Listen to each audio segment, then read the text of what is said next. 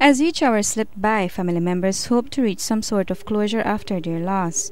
The group who had gathered by the river bank grew increasingly frustrated as the Coast Guard, police, nor BDF arrived to begin the search. Bert Ramos, a resident of the village, is one of the many who waited anxiously for help from authorities today.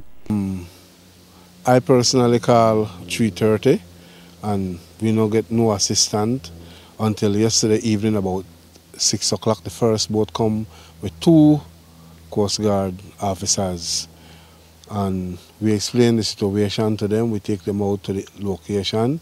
I wasn't there, but a tag left to identify the area, and so I went along with the Coast Guard and some other friends that was out here, and we do a search until about 7 o'clock last night. I mean, BDF is right over there. Coast Guard is not too far away. We have police.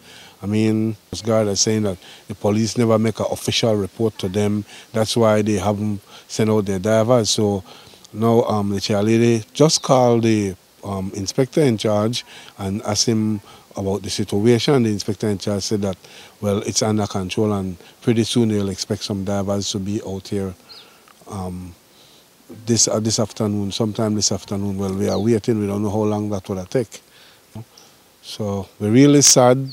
You know, the village lost a very nice person. I know since I came into the village and meet the man, he's a nice person. He always expressed his feeling. In fact, he was at the meeting on Sunday and everything, you know, so it's a very big loss for the village, you know. And assist anybody who want to come out and assist, we'd really appreciate it because it's a loved one and he's a nice person. A team from the Coast Guard arrived around 3 in the afternoon, conducted dives in the area for a little over an hour, and left, saying they would return tomorrow. Meanwhile, Franklin's body is still missing. The men who had gathered today by the riverbank also called it a day late this evening, but are now asking for assistance. Dalila, Ical, for Love News.